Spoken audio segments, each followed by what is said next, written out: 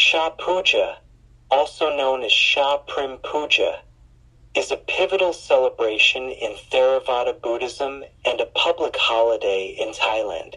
The term Āsāḷha Pūjā is derived from Shaprim Be with Makron, which translates to worship on the full moon of the Shah month. This corresponds to the fourth month of the Indian calendar and typically falls in July or August according to the Thai lunar calendar. However, if there are 2/8 months in a year, the observance is moved to the full moon of the subsequent 8th month. Significance of Āsāḷha Pūjā. Āsāḻha Pūjā holds immense significance in Buddhism due to several momentous events that transpired 45 years before the Buddhist era.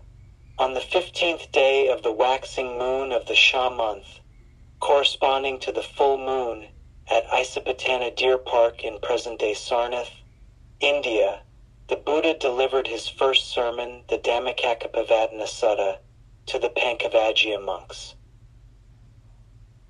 The Dhammacakkappavattana Sutta.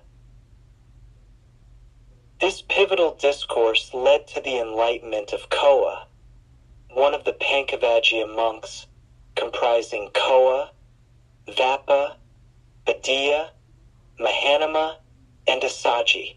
They were deeply impressed by the Buddha's teachings and attained the first stage of enlightenment, Sotapanati.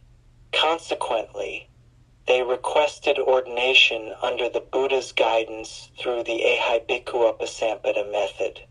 Thus, Koa became the first disciple and bhikkhu, monk, in the world.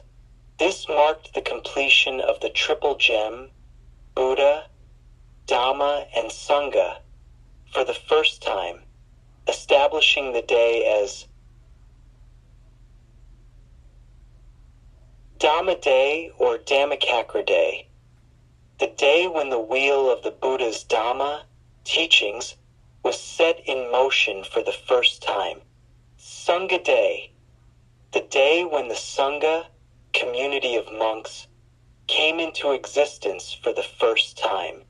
Triple Gem Day, the day when the Triple Gem, the foundation of Buddhism, was fully established. Observances of Āsāḻha Pūjā. Āsāḻha Pūjā is commemorated by Buddhists worldwide with various practices, including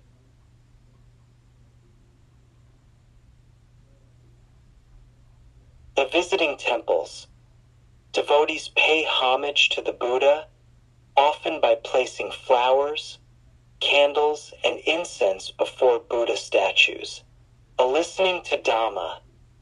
Monks deliver sermons on the significance of the day and the teachings of the Buddha.